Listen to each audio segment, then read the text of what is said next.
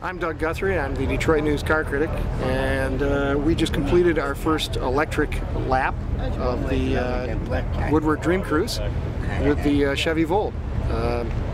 It actually made it all the way on electric without using a drop of gas.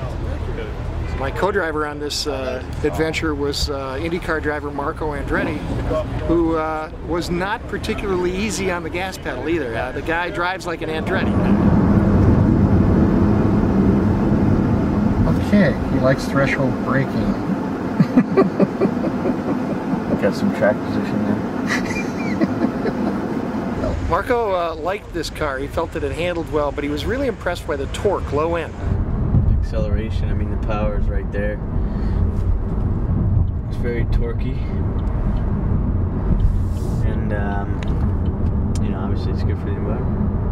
He used a lot of really nice quick starts at Woodward's famous traffic lights, and he was in and out of traffic, you know, bobbing and weaving like an Indy Car driver. Thank you, man. It was a pleasure. Well, it was very fun. Yeah, it was.